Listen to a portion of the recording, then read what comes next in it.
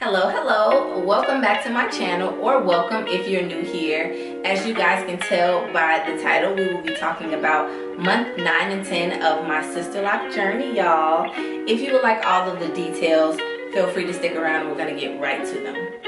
But before we do that, feel free to also thumbs up this video, like this video if you like it at the end, as well as considering subscribing to my channel. We are almost at a year. I am so super excited. And if you guys watched my previous update videos, then you guys know how I've been feeling about my hair, which a lot of times has not been positive. I have just been really impatient. I have been wanting to see that immediate growth, that immediate volume, all of the things that just are not gonna happen when you are on a journey like this one, let's be real.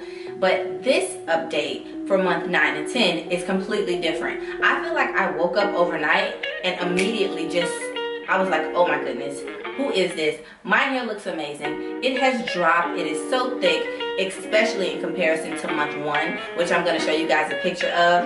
And I am just blown away about how much growth I have had within the last month, in terms of what I have been seeing with my hair. Call outs would be looking at this angle of myself.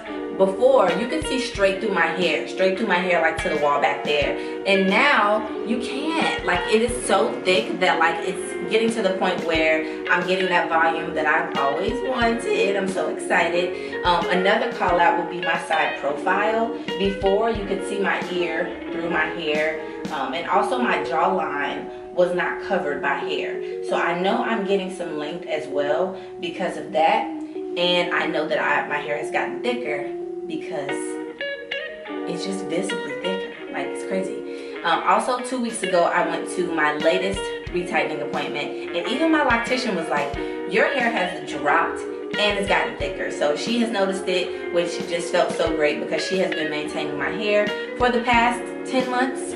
And she would be the person to know, if anything, how my hair is doing, how it's progressing, and that just felt so good. The other thing I wanted to discuss is my hair is itchier in this season. I would attribute that to the season change, though. As we enter into fall and winter, skin naturally just changes that way, where you just get more brittle and dry skin. So I'm literally spritzing my hair with water and my scalp with water every day, because I'm just like, oh my goodness, I got the itchies again. It's not as bad as when I first locked my hair, you know, that first phase of itchiness, but it is annoying, and it is here for a couple of months. So I'm just making sure that I keep my scalp hydrated, keep myself hydrated internally as well, drinking lots of water, and hopefully my hair will reflect that and stay healthy. I am washing my hair still more times than I was in the previous updates or previous months. So instead of, like I talked about in my last update, instead of doing one wash every 5 weeks, I'm doing either 2 or 3, just depending on how my scalp feels.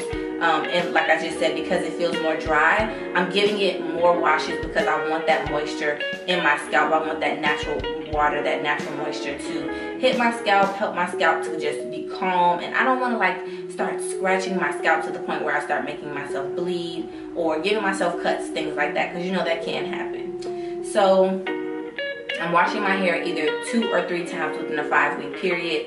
My loctician said that that's totally fine as long as I'm braiding and banding, which of course I am.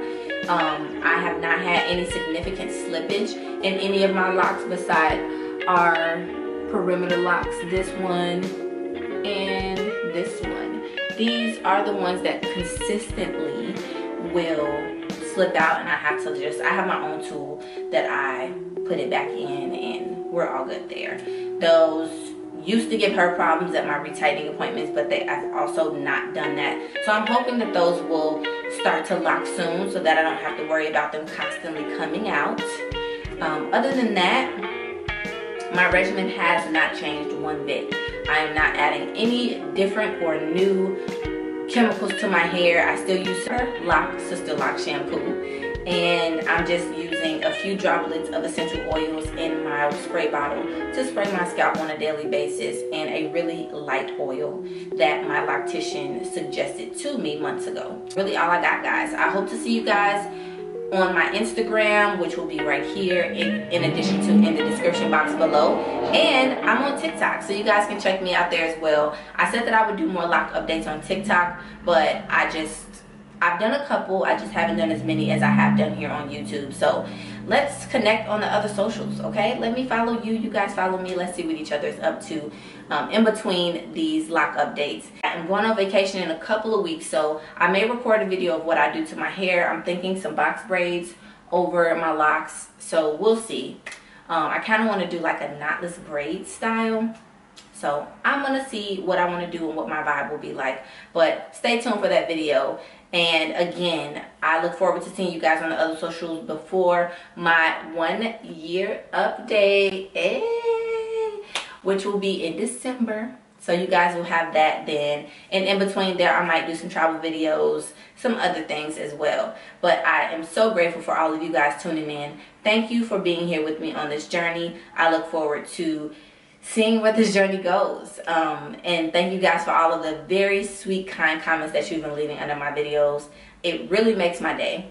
Take care and have a great rest of your year.